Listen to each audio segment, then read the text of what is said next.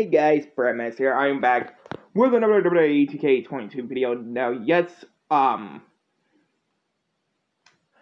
we got our first look at what Elias looks like. Well, not in the game, like his updated attire. Plus, I don't see him having short hair, because there is a rumor that he might be the next Macho Man with Randy Savage. Plus,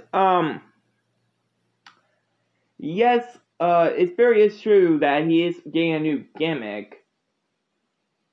And not to mention, it's been a while since we've seen Elias on Raw.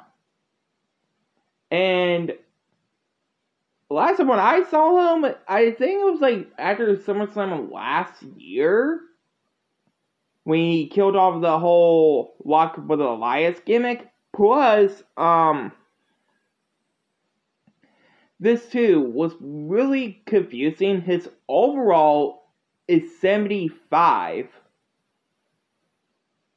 So, yeah, guys, what do you guys think about Elias' new gear and attire? And his new look for 2K22, what it already looks like in the game, when the game comes out. And about his overall being 75.